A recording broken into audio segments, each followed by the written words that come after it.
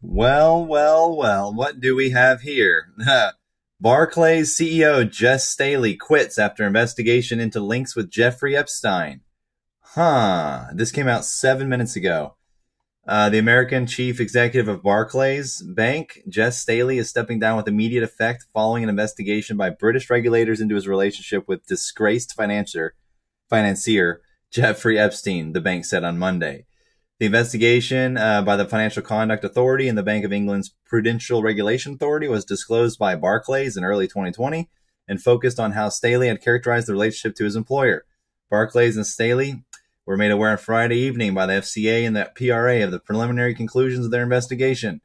In view of those conclusions and Mr. Staley's intention to contest them, the board of Barclays and Mr. Staley have agreed that he will step down from his role as group chief executive and director of Barclays. So when is he going to jail? Okay, I'll link this article below so you can take a read. But yeah, headline reads, Barclays CEO Jess Staley quits after investigation into links with Jeffrey Epstein. These people are criminals, and it's being proven. By the way, let's go to the moon.